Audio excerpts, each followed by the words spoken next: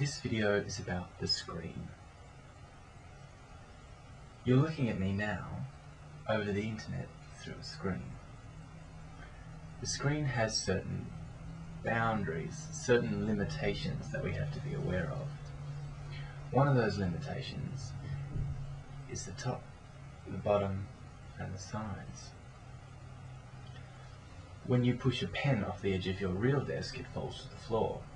But if I push my hand off the edge of this particular desk top, it ceases to exist. These four boundaries, despite the size of the internet, despite its kind of enormousness, are the window through which we can see it from. It doesn't matter how big the internet is, our access point, our window, the desktop, is only ever going to be this by this.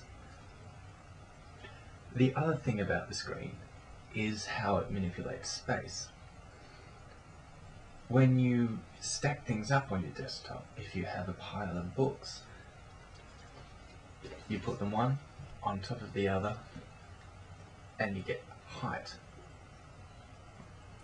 depth. Even though I may be looking at a book like this, if I go like this, it becomes a simple trick of perspective. It doesn't matter what I'm doing inside the screen, it doesn't matter how many windows you have open. Even though they appear to be layered, there's no depth. It is completely two-dimensional.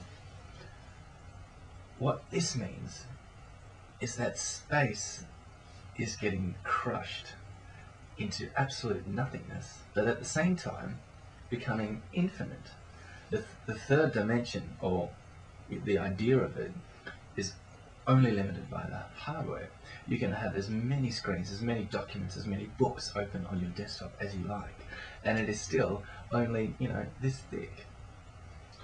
This is important because when I talk about mediatization, what the screen does to how we perceive the real world becomes central.